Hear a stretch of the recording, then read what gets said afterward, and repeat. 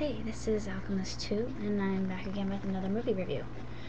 Last night I saw Legend of the Guardians, The Owls of Ga'Hoole, and I really didn't know anything about the book series.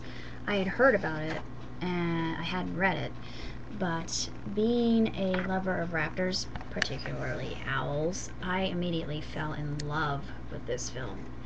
It is absolutely gorgeous. The animation is crisp, beautiful, and the texturing on the wings, and especially with the owls in flight, which just took my breath away. I thought it was really remarkable. Just spectacular. And the story was interesting too.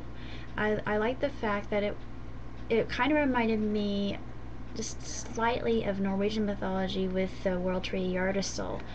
And I mentioned that to my dad, and he looked at me like I was insane. And I said, "Look, they have a world tree, just just like the gods in Norse mythology." And I think that was taken from that, or probably from Celtic myth, because they too have a tree of life. My dad had difficulties telling the villains from the heroes. Well, the villains, they are, I think they were more Aryan. I mean, there's no other word for it. They were Aryans. I mean, they call themselves the pure ones, for heaven's sake. And then you've got the Guardians, who have kind of laureled, etched helmets that kind of they remind me of Spartan headwear or knights, and I think that's the look that they were going for. And I love all the characters, Eglantine and Soren, and Elzarib was really cool. I really liked him. He was very interesting. And Twilight, being a poet myself, I fell in love with Twilight, even though Twilight couldn't sing. Um, Digger was funny too. Digger had some screws loose, but he was just a lovable character. And Gelfie, I thought Gelfie was probably one of the prettier characters as an elf owl. She was just so um, um, incredible. She was really a beautiful character. They were all beautiful characters, especially the main guardians, which were probably some of my favorite owls ever, Snowies. And it's just really a fantastic film. It's one that just fascinates you from the get-go, and I really loved it, and I would probably see it again if I had the chance, because it's just there's nothing that I can't say that's bad about this film. At first it's a little difficult to follow, but after a while you think, oh yeah, now I understand. I get where they're going with this. And it's got this whole Lord of the Rings feel to it, and there's a mythos that I really like. And it's just it's extraordinary. It's really a unique film in and of itself, and of course the animation is top notch.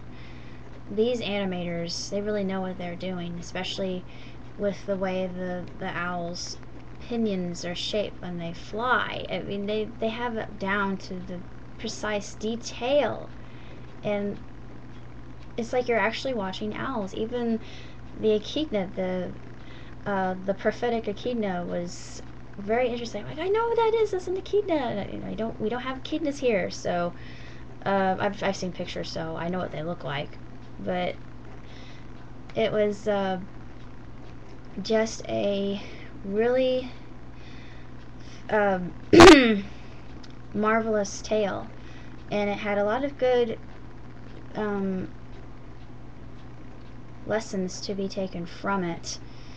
I just like the whole idea of we are our dreams, and dreams, if you intend, can definitely come true, and I've seen this happen more often than once. If you're looking for a good movie to watch, particularly with your kids, this is definitely the one. They will love it. You will love it. I loved it. Being an owl lover. Raptors rule. But beyond that, if you have a younger child who's 5 to 7, I would not recommend this movie to them, because there are some pretty hairy, harrowing, scary scenes, particularly when Soren and Claude are kidnapped, and it's very ominous and dour and dark, and unsettling. And of course, the whole theme of race is brought up, which I thought was really interesting. Race and class and the social order. And I thought, we're getting into this in a children's film? Holy smokes, this is deep. But it's well worth looking into if you're looking for a movie that will make you think and just appreciate that whole idea of oral tradition, a story, and it's just so magnificently, magically woven together that it just is flawless from head to toe. I can't say enough good about this movie. I give The Guardians of Ga'Hoole 4 stars, without a doubt. It is by far one of the best animated films I've seen since Up, or last year's Toy Story 3. Yeah, I like this as much or more than Toy Story 3 or Despicable Me. It's just really dazzling. And that's all I have to say about Legend of the Guardians. So, check it out.